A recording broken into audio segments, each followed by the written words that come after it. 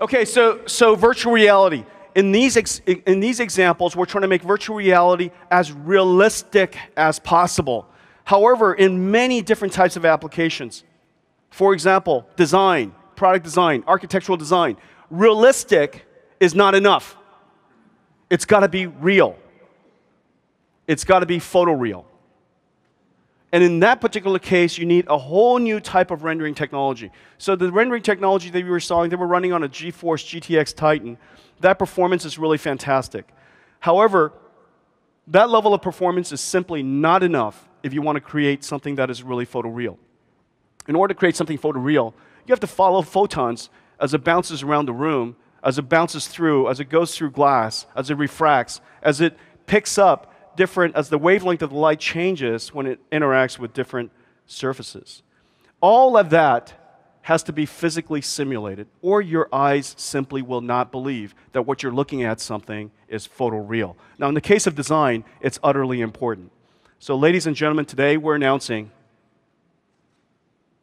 Iray VR.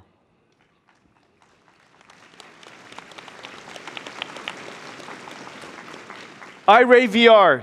Nobody would think that it's possible. This is actually a stunt that I didn't think was possible. The idea that a supercomputer would be used to render a scene taking several hours. I mean, this is no different than Pixar rendering their film, and an entire supercomputer is used to compute each and every frame meticulously. And it takes days and days and days to eventually recreate that movie for final composition. This is no different. Here we're creating a scene, we're creating a room, but we have to create it in real time. Well, it turns out that ray tracing simply doesn't have the ability to do that. And so the team created a brand new technology. They basically rendered light probes throughout the area of the room that you would like to interact with. These light probes are basically entire light fields from that spot, how light would emanate from that spot. Each one of these probes is essentially a 4K render, and each one of these 4K renders takes approximately 1 hour on one box of 8 GPU server. 1 hour. We render 100 of these probes, which means 100 hours were dedicated to rendering the probes that go into this particular photorealistic room. Next, on a workstation with Quadro M6000, it needs to have a really, really large frame buffer so that all of these light probes could be resident in the frame buffer.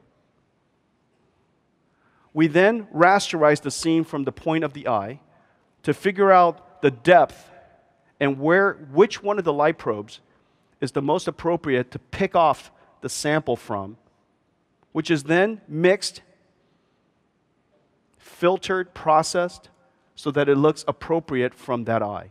So that eye is picking up the information that was rendered from the combination of those 100 light probes. Okay? And so Quadro M6000 does the rasterization and does the composition. And then lastly, with very, very, very low latency, and all the work that we did with VRWorks and the integration into the head-mount displays and the integration into the engine, we can now allow you to enjoy VR in Iray. Now, Iray in VR. Now, the thing that's really, really, really amazing, it's just utterly beautiful. And it's something that you have to go enjoy. But I want you to be able to enjoy here. So let's take a look at this. So this is a head-mount display.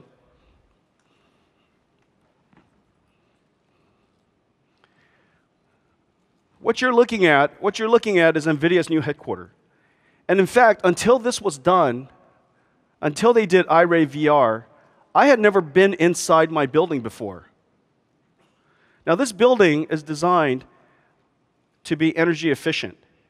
And so all the windows that you see in the ceiling is intended to let light in.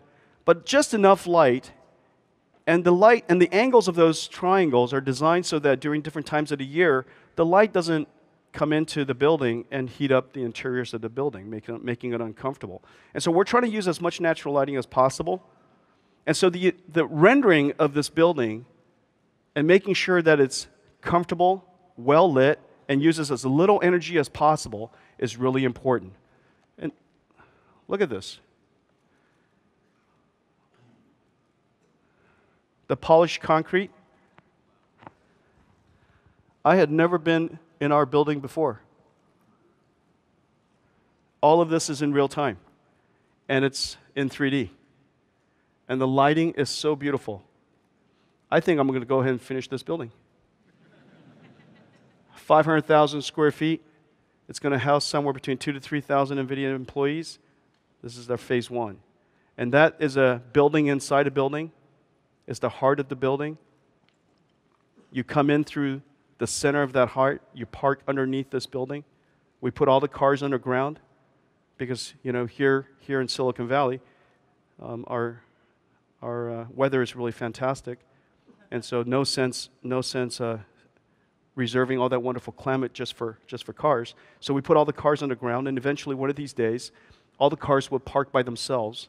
And so you'll just get out, and your car meanders down this ramp and finds a parking space and, you know, future building. Okay? Iray VR, you guys, this is really incredible. 100 light probes now rendered on a workstation. Well, not too many people have supercomputers, though.